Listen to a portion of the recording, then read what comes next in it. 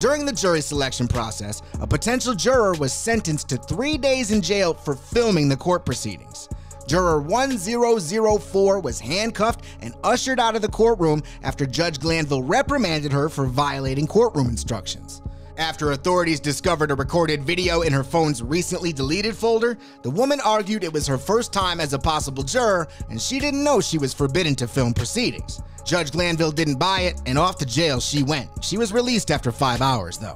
Contempt is punishable by a fine of $1,000 and/or 20 days in jail. Number 5.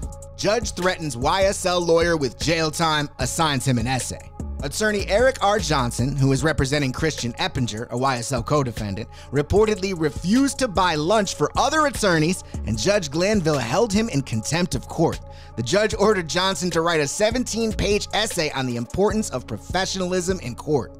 The essay was supposed to be APA style and include 20 primary and secondary sources. Judge Glanville made it clear that if Johnson didn't turn in the assignment, he would face 20 days in jail. It's unclear how the essay turned out. How are we doing on that paper?